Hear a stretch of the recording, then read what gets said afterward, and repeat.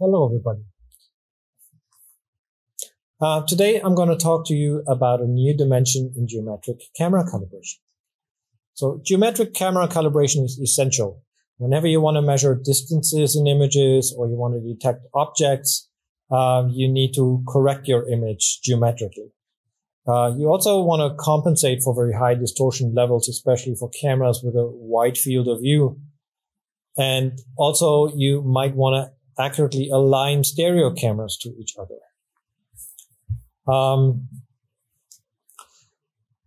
A distorted image may look like what you can see here on the right-hand side. The aim of the whole process of geometric calibration is to characterize that distortion of the camera system, so lens including the sensor, and to feed that characterization parameters that you get from the characterization into a correction software that automatically corrects the image before you do any other type of evaluation. And there is a more or less de facto standard called OpenCV that is commonly used for that type of image correction. The current methods that exist out there use regular pattern, and most of them use test chart. So it's a test chart based method. That often requires large charts, especially for cameras with a wide field of view. And if you want to do this at infinity, you may want to use a relay lens, but that relay lens also introduces distortion and needs to, therefore, to be characterized and to eliminate it from the measurements. So a test chart based method basically requires a large lab and a large setup with your camera and test charts. So we were looking for something that would work at infinity, that would work for cameras with wide field of views and in a very compact way. That's how we came up with the new approach. It basically makes use of a laser system. The laser is fed into a collimator, and that collimator illuminates a diffractive optical element. The camera under test then captures an image of that diffractive optical element and produces that image of a grid of light dots. So that's what it basically does. It creates a grid of illuminated dots, very fine dots, distributed over the imaging field. Those dots virtually originate from infinity. So you do the characterization under or at infinity. The whole thing is translational invariant, so you can move your camera left and right, up and down, and it will not have any impact on your measurement. However, the rotation of your camera has an impact, and we're actually going to measure the rotation, the amount of rotation from the image itself.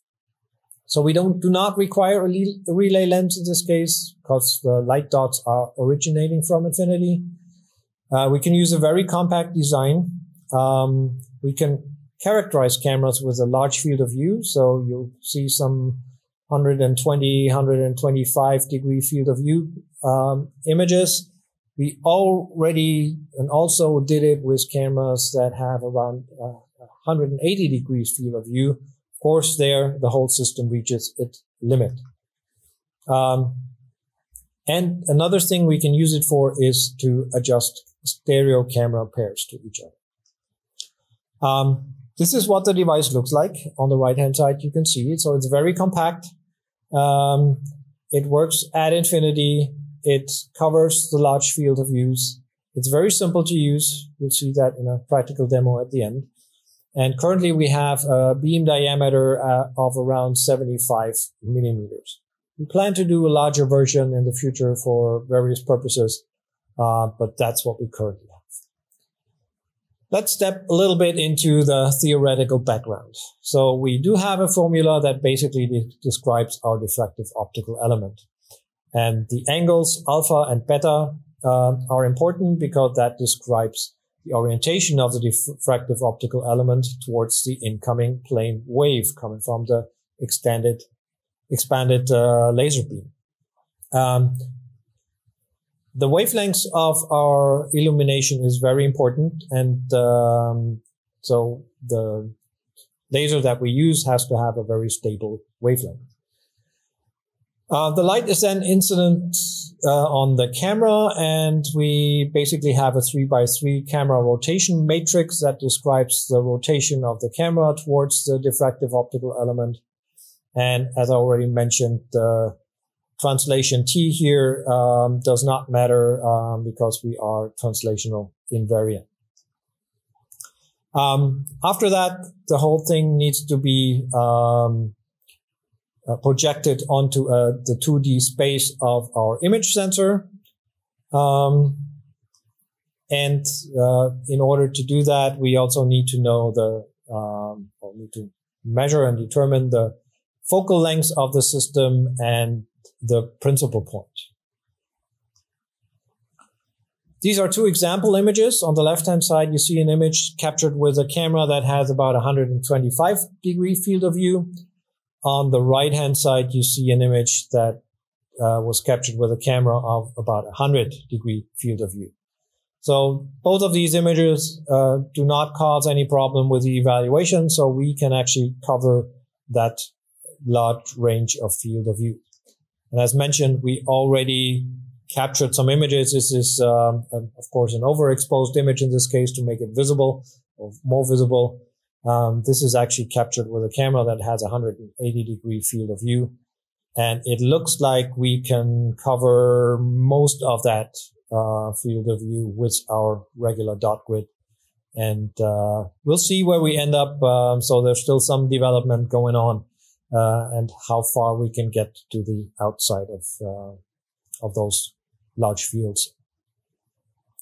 So once we have done all that, we of course need our distortion model. So one of the most important aims here is to measure the coefficients for our distortion formula. In this case, you see a formula that basically only has rotational distortion, and we have the different coefficients that we are going to measure. There are different models, distortion models out there, and the one that's most commonly used, as mentioned, is the OpenCV model, which we will definitely, or we actually do support in our software already. The rotational support, model that you see here is part of that. So the OpenCV model also adds the tangential distortion to it. And that's the pinhole model, and there's also a fisheye model that we also will support so that you can run both types of cameras. So in the end, what we're getting out of this is the principal point.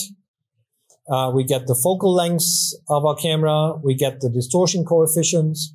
We get the angles, alpha and beta, of the orientation of the DOE towards the incident plane wave coming from the laser. And we also get the three angles, pitch, yaw, and roll of our camera. Let's quickly dive into a practical demonstration. So this is what the whole thing looks like. So you can mount your camera. In this case, it's a cell phone camera, but it can also be an automotive camera. It can be a security camera, whatever is needed. You put that right in front of the diffractive optical element. And just to show you the invariance for translation, I have a little video that I can show. So here we have a cell phone mounted in front of the device, and we shift it left and right. And you see the whole thing does not change. It basically stays exactly the same. The only way it changes is when you are outside of the diffractive optical element. So when the diffractive optical element does not fill the whole field of view of the camera anymore. So here's the comparison with the rotation. There we go. So this is the rotation, and that's actually what we want to measure. So we want to measure how the camera is rotated towards the incident beam, the incident wave. And if you want to adjust stereo camera pairs to each other, that's the important angle that you want to determine. Okay, and then the only thing you have to do in addition is you load your image into the software, then you press an analysis button, and out comes the all the values that I already mentioned. So principal point, the angles, the distortion coefficients, etc. So that's what I wanted to show you, and thank you very much for your attention.